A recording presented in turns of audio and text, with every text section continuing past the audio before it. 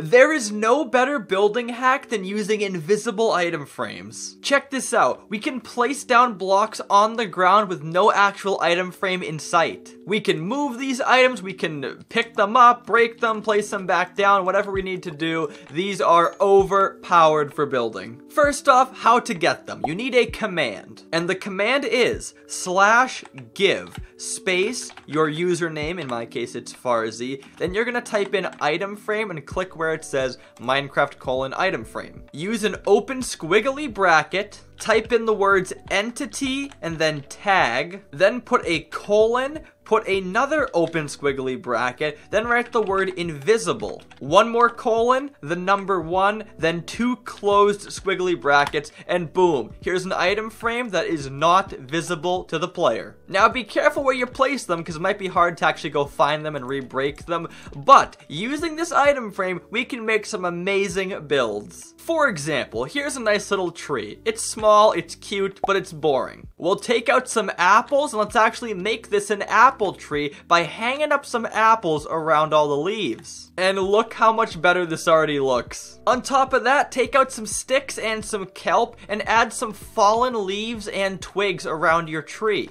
The possibilities to this are actually endless. We can make our nature builds look so detailed. As you guys can probably tell, I'm super excited about this because just like look at this detail. I love small details in builds, and this really adds just so much immersion. And we can really get creative with our inventory too. So let's go look at other green blocks and see what could also make a good leaf. How about this right here? Green dye. So now we have multiple different kinds of leaves, we have twigs, we can even have some fallen apples on the ground. But this here is just the beginning. We can do a lot more with these item frames. Here's a simple small cave. But using these item frames, I can make a whole mining research lab with like pickaxes and ores and gems all over the place. It looks so immersive and once again, just so cool. We can walk all over these, we can move them around, make it look a little bit nicer to our liking. It's just chef's kiss. And check this out, in my cow pen, I have their food on the ground. I got seeds, I got grass, I got wheat,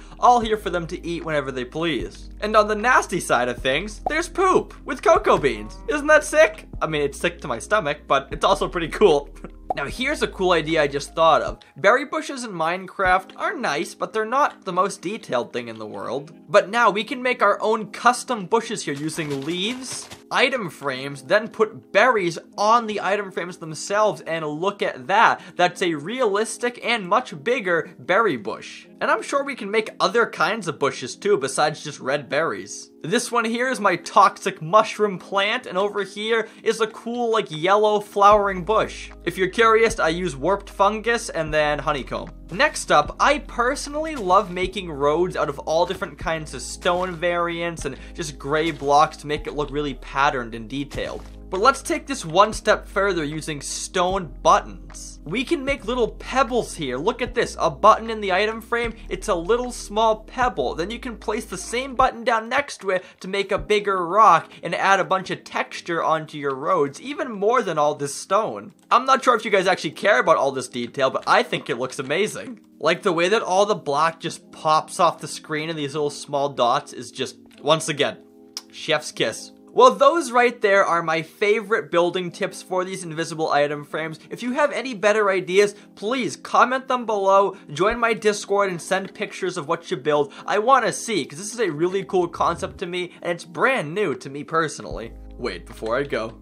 Guys, look, I murdered a creeper and then the creeper's babies. Alright, this might be a little bit too much, but you get the idea. It's cool to play with this thing, but I'm a little messed up in the head, so I'm gonna go. On that note, make sure to like, subscribe, do all the good stuff, and I'll talk to you guys next time. So until then, goodbye.